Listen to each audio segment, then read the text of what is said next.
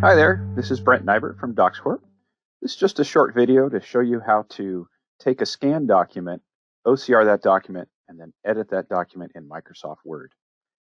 So I've got a scanned document here.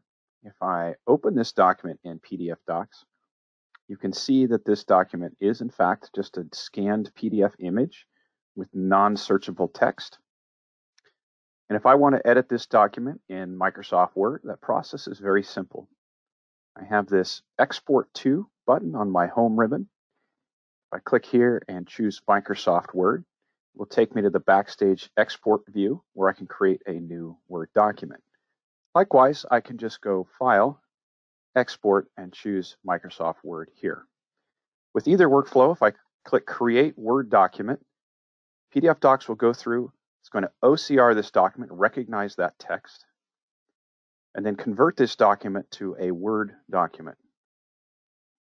You see here it's opened up in Word, and this document is able to be edited,